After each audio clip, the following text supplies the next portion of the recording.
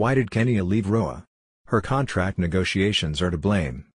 The season 11 premiere of The Real Housewives of Atlanta is just around the corner, but fans won't be seeing one series' regular return this season.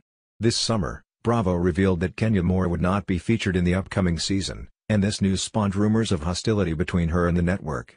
With all the conflicting reports, fans want to know what really happened. Why did Kenya leave Real Housewives of Atlanta? According to People, Moore left the show due to long and messy contract negotiations. Sources close to the Roa production team told People that Bravo wanted Moore to return as a season 11 housewife, but she asked for much more money than they could offer. They also told the outlet that production wanted to film all aspects of Moore's life, including her time with husband Mark Daly, but couldn't reach a mutual agreement.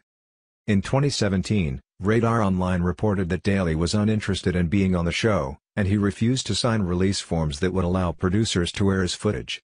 A Roa insider told Radar Online that Daly's refusal to appear on the series meant that most of Moore's life would be off limits, leaving her limited footage.